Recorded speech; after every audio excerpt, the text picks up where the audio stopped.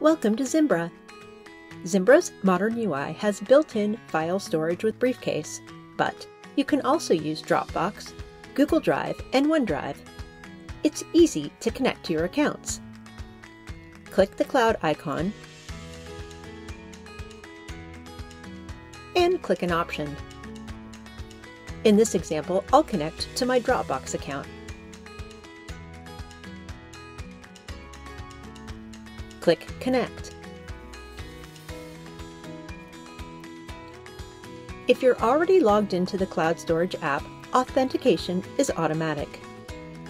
If you aren't logged in, enter your account name and password and click Sign In.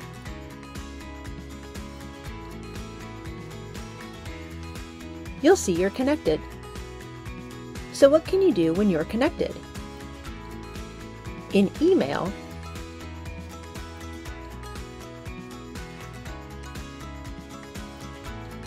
you can send attachments or send a link to the file. If you try to attach a file from your computer that's too big, Zimbra will prompt you to upload the file.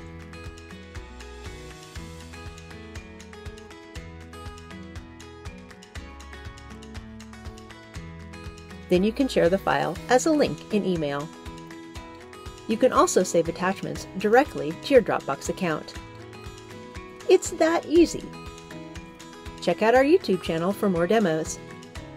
For more information, visit zimbra.com.